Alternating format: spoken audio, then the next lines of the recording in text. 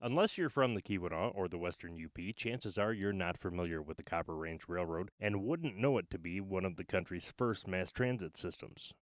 Years ago, these rails were the primary method of transportation for miners and city folk alike. They also hauled loads of copper out of the area and even had a rail car that served as a trolley for students of Jeffers High School. Newest of the displayed artifacts is the final spike of that railroad that was recently donated to the museum. This is the last spike that was put into the railroad building of the Copper Range Railroad on December 27th of 1899 in a blizzard. And so that spike then was made with a float copper found near Houghton. The ceremonial spike was eventually removed from the train tracks and given to the mine president. Nearly 120 years later, it was donated to the museum by a descendant. We were contacted by the grandson of William Payne, who was the president of the Copper Range Mining Company at the time that the railroad was completed.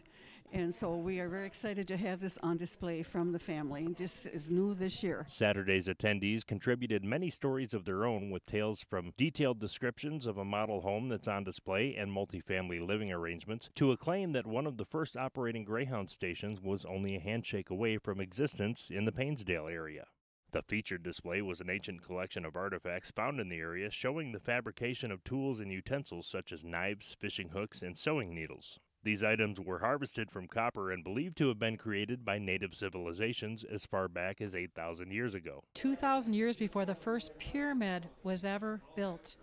Prehistoric people were up here. They were so highly intelligent that the tools they were making, they were finding float copper.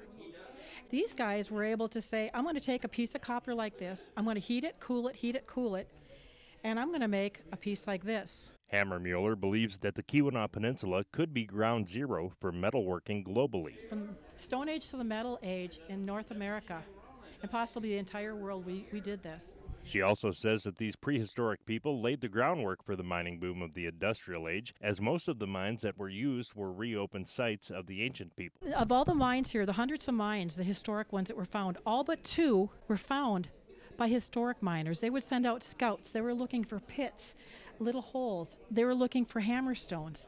That's what how the Quincy mine was found. That's how the Adventure, the Delaware, all those were found by these prehistoric pits. The museum is a Keweenaw heritage site and is now open through October. However, it will be closed on Mondays through the month of June. Upcoming events for the Keweenaw National Historical Park include a geology walk on Saturday at the Quincy Mine. That event takes place at 2 p.m. I'm Lee Snitz for ABC 10 and the CW5.